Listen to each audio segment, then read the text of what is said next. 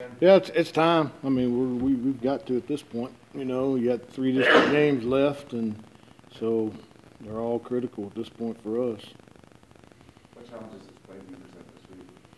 Well, they're coached well. Hack's done a good job up there, and defensively, their defensive front I think is really good. Very good defensive front. And offensively they do enough just to have to keep you honest. So it just goes back to our defensively getting lined up right, and making a play, and then offensively is don't quit hurting yourselves, quit getting long situations for us, and control the ball and put it in the end zone. And if we do those things, I think we'll be okay. But it's a challenge. Plainview's a lot better than they've been.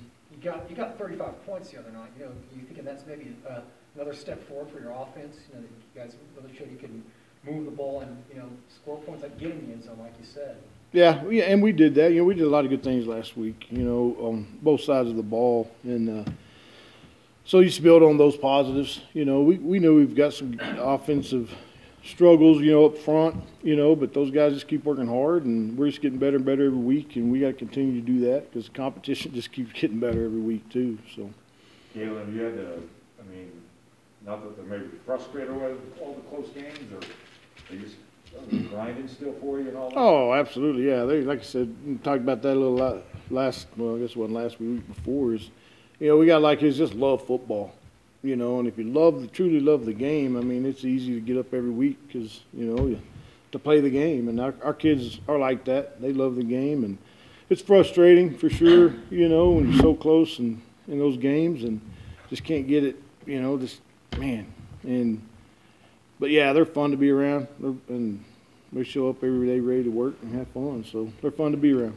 Are you going to try to emphasize, if you're going to make the playoffs, obviously you got to start winning now. You got to try to treat this. You've been in the playoffs the last few years, gone a few rounds, and said, let's start treating it like that. Like this is our first playoff game. Plainview, are you kind of looking at it that way, or? Well, we're looking at it as what do we got to do to be Plainview? That's number one, and I think the kids understand where we're at, and they'll rise. I have no doubt that they'll rise to the occasion. So you can say treat it like a playoff game or whatever. It's we just got to be Plainview. On the mental side again, do you think that it can light a fire a little bit too, though? Being that close, frustration also builds a little momentum wanting to win this game? Well, yeah, it is. The kids know that, it's just there's so many games just right there, and that does drive them.